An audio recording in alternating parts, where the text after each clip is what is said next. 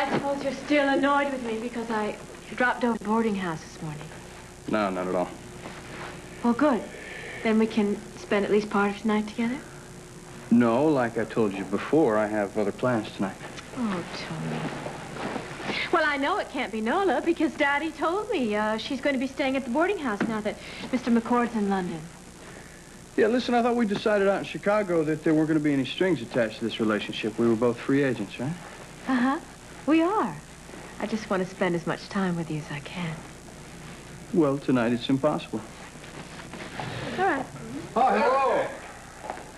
Hi, listen, I'm sorry about class, but things just got too busy. It's all right, Derek. You might have missed class, but you're still here for your favorite lady. Really? Mm-hmm. Hi. Hi. Oh, that reminds me. I just spoke to the Metro D, and he's going to be expecting both of you at the hideout for the free dinner tonight that Tricia and I want to treat you to. It's very nice of you. Oh, thanks. Actually, though, tonight isn't going to work for me. Oh, Hilary, you told me that any night was fine, and all I had to do was check with Derek. I know, it's just tonight's not good. Well, I'm sorry, Vanessa. Is there some other night we could do it when Hilary's, not busy? Sure. Anytime is fine, actually. It's just that, well, tonight is Tony's night off, too, and so I thought I'd enjoy talking to both of you. Well, we'll have to take a rain check. So, do you need a ride home? Yeah, great. Yeah, Lesley, I'd be happy to drop thanks, you. Derek. Sure. Right. All right, we'll see you later. Bye. Take care, see you. Bye. Well, I'm going to put this stuff away and get out of here. I'll walk with you. No, listen, I don't want to hold you up. I got to take care of a couple things in the office anyways. You won't be holding me up. I have to change. And that way, at least, I'll have the pleasure of your company as far as the parking lot.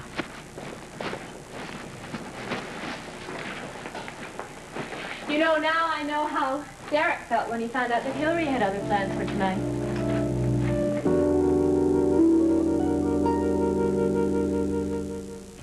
Carrie, I wish you'd reconsider and spend a few more days. Carrie, please, you've got to promise me, if you find these old tensions coming back, you've got to readmit yourself again right away. Sara, I can't tell you how important it is to me to be at home waiting for Ross when he gets home today. And I'm feeling so much better, Sara. Excuse me. Dr. McIntyre? Yes. Yes, I'll be right there. In the meantime, try to find Kelly Nelson. He's familiar with the patient. Right. Carrie, I'll be right back. There's a mild medication that Dr. McChesney and I would like you to take.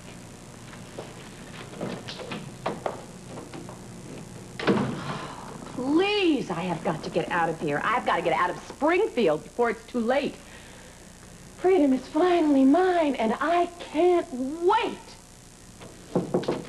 Dr. Mac... Oh, hi, Carrie. I'm sorry. Hi, Katie. I was just looking for Dr. McIntyre. Ah, yes, well, she just zoomed out on some emergency or other. Yeah, right. What's up? Well, I have a letter from Dr. Marler that I was supposed to give to Dr. McIntyre, and... Oh, so? Leave it on the desk. Good idea. I think I will. Yeah. Are we, seeing you tomorrow? Oh, I hope not. Oh, what I mean to say is that I'm supposed to get released this afternoon.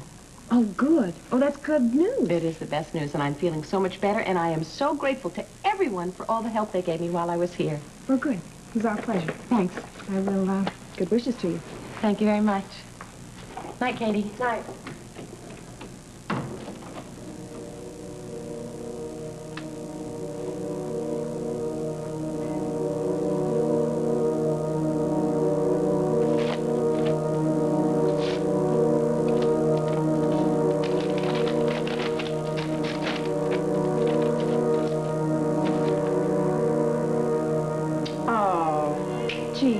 Justin, too late. Besides, I don't think Sarah's going to believe you anyway.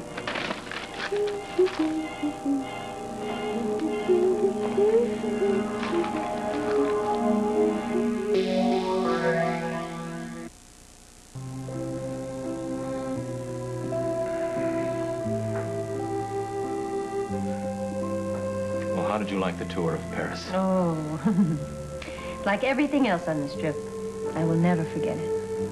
I was hoping you'd say that.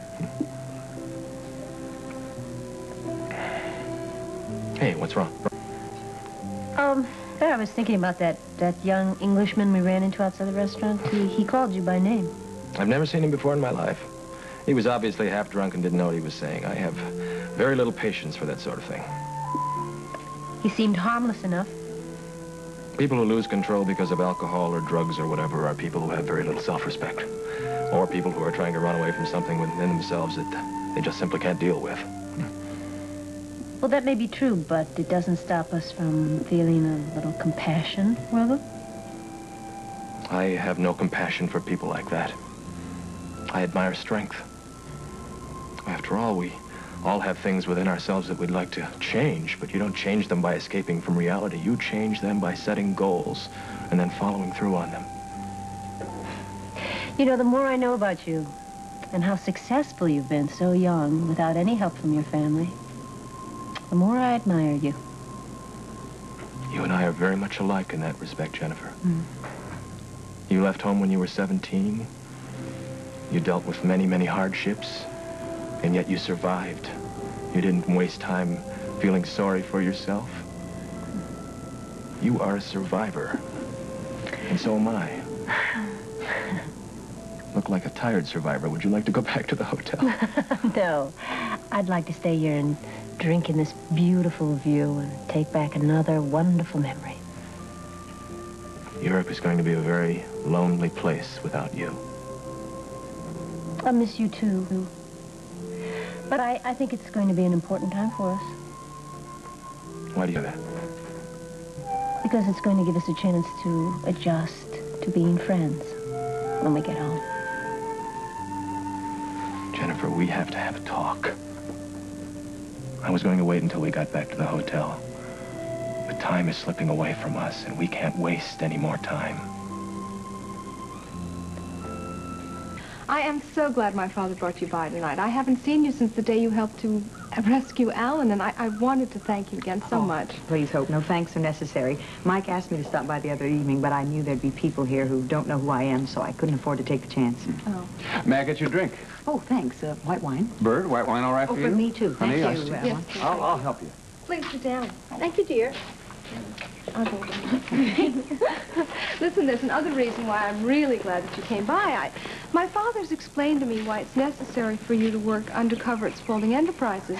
But I'm a little confused because, well, now that Goff is dead and Wayne Jennings, I don't understand why you still have to work there undercover. Could you explain that to me? Well, let's just say I work for a very thorough boss who insists that every detail be checked out, cataloged, before we can mark a case officially closed.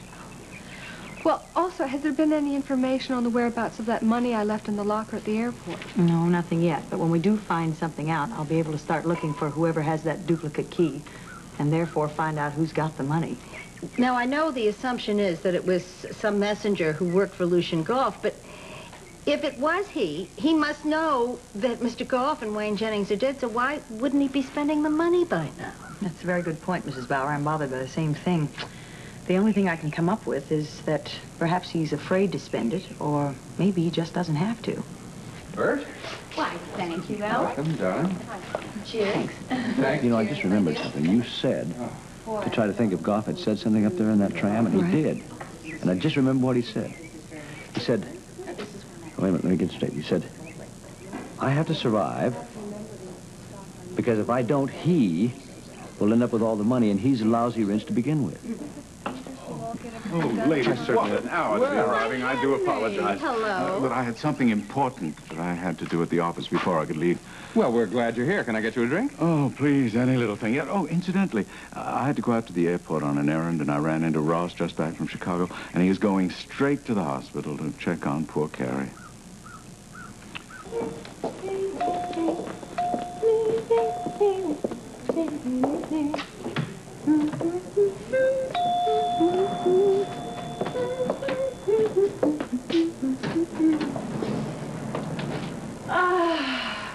Nobody's ever going to be able to put me in one of these places ever again. When I walk out of that door, it is going to be the end of Mrs. Marler forever. There's a whole new wonderful life waiting for me out there. And I'll kill anyone who tries to stop me.